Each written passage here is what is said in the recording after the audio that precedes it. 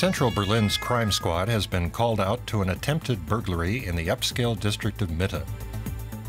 The crime squad is often the first on the scene, but finding reliable fingerprint evidence is difficult. These are detectives Heike Schröder and Silvio Baumgart. They're working on another case involving stolen dogs, and it's got them puzzled. The burglary rate in Germany is high. Only a fraction of these crimes are solved. It's a challenge for the police.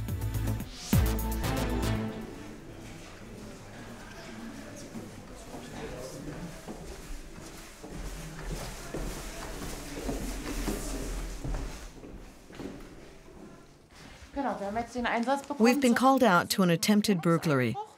We haven't called back the person who reported the burglary. The people in charge on shift usually do that. But right now, there's no one manning the phones. So we're going out to see if someone's waiting for us. And then we'll be able to assess the situation.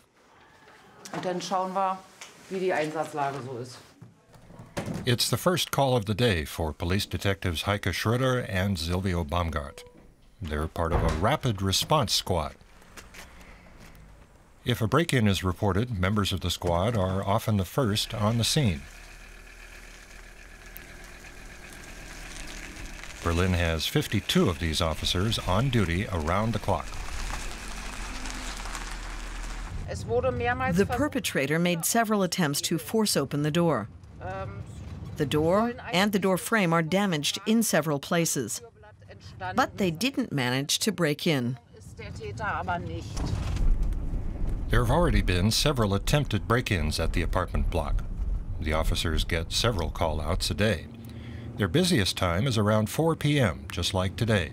That's when people usually get back from work and notice that there has been a burglary. I really like this work because I come into contact with all sorts of people. There's something new every day, things that can still surprise you, even after 7 years on the job. 1 minute you're at a penthouse apartment in Mitte, talking to an attorney or a diplomat. 30 minutes later you can be in Wedding, which isn't exactly posh. I think it's fun.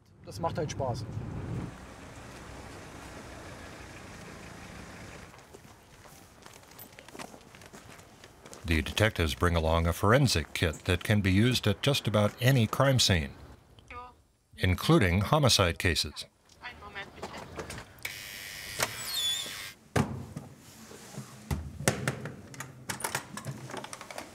But today they're going to be looking for fingerprints.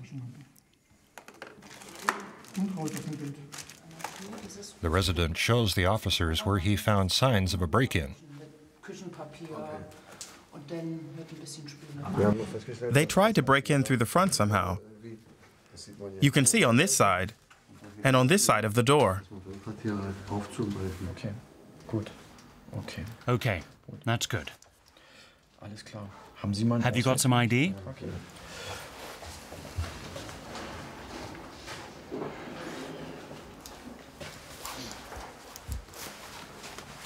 Has this plate been here a long time? How long? Let me think, 6 months? And so have you been living here a long time? 30 years. 30 years, okay. Then my colleague will examine the door for possible evidence. This is not the first time that burglars have tried to break in here. Chief Detective Inspector Heike Schröder knows how difficult it can be to take reliable fingerprints. The average person can't see where the would-be thieves tried to break in, but Detective Schröder can. The resident is pretty upset that someone keeps trying to break into his apartment. It could be a serial offender or maybe a gang. The investigation could shed some light on that. We called the police and asked them to come over and get some fingerprints. That could help an investigation. There's already been a break-in on the ground floor. Maybe there's some kind of connection. Who knows?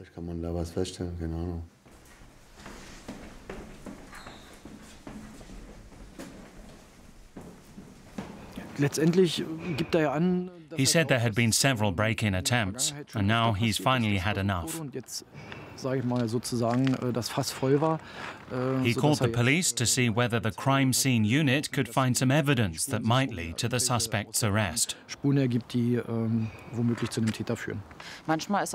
Sometimes burglars do a lot of damage to the doors even if they don't break in. And the landlord tells the tenants that if they want the damage to be repaired, they'll have to report the case to the police. So we get a lot of those reports too. We want the public to report attempted break-ins. It's the only way that we can establish certain crime patterns or the presence of criminal groups.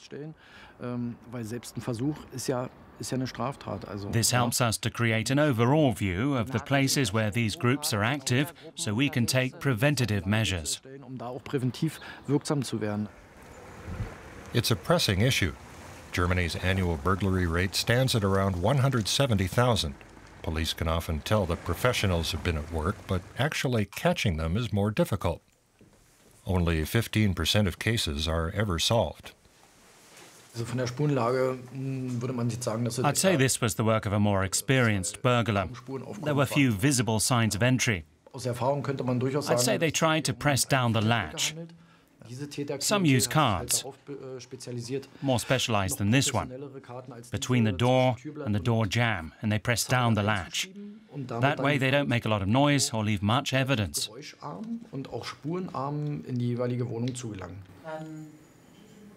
Detective Schröder is passionate about her job.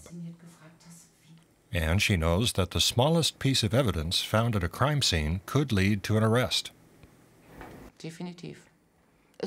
I feel great when I can take some fingerprints. We don't know at that point whether that evidence will lead anywhere, but at least we've got something to start with.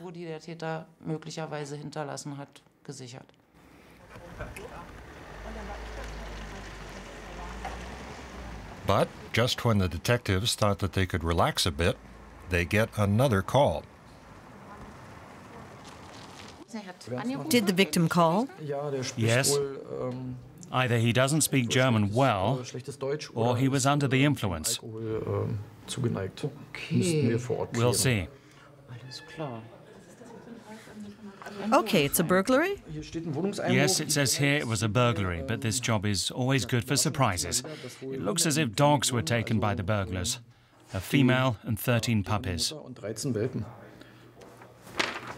Detective Schröder does some research on the breed of dogs that were stolen. Bulldogs, American bully pockets to be more precise.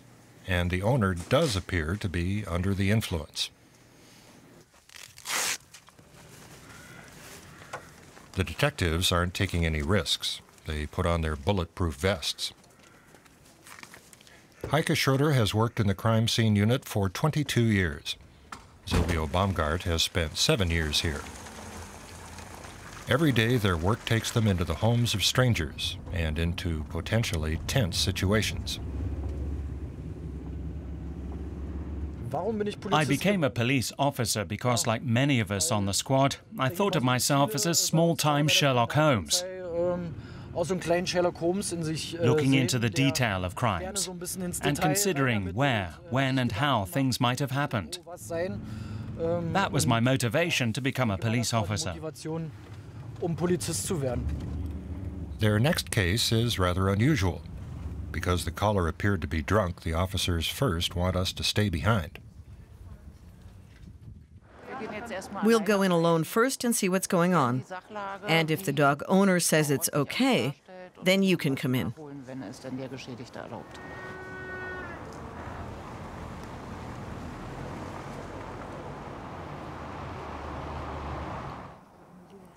The owner does not want us in his apartment, so we have to wait outside.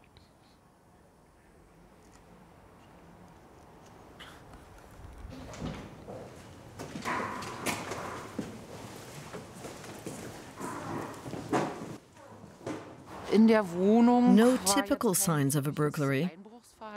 The perpetrators didn't rummage around in the closets looking for valuables. Instead, a female dog and her 13 puppies were stolen. That indicates that someone must have known that the dogs were inside. It was likely a targeted burglary.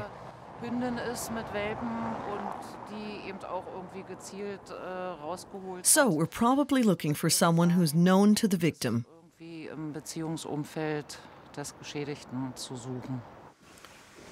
The detectives don't have much to go on. Now they're going to take a look at the fingerprints that were taken in their first case of the day. Unfortunately, there were just a few fresh prints on the door, and they won't be of much use.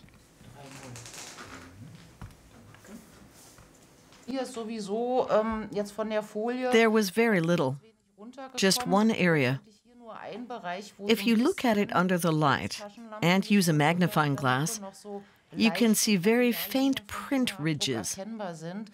But there's not enough there to allow us to ID the print, even if we'd caught the perpetrator. So we'll just throw it away, and in our report, we'll write that no reliable evidence was found at the scene.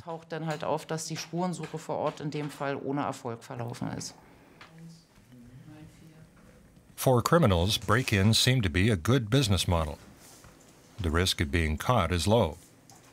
And if you are caught, you might get off with just a fine.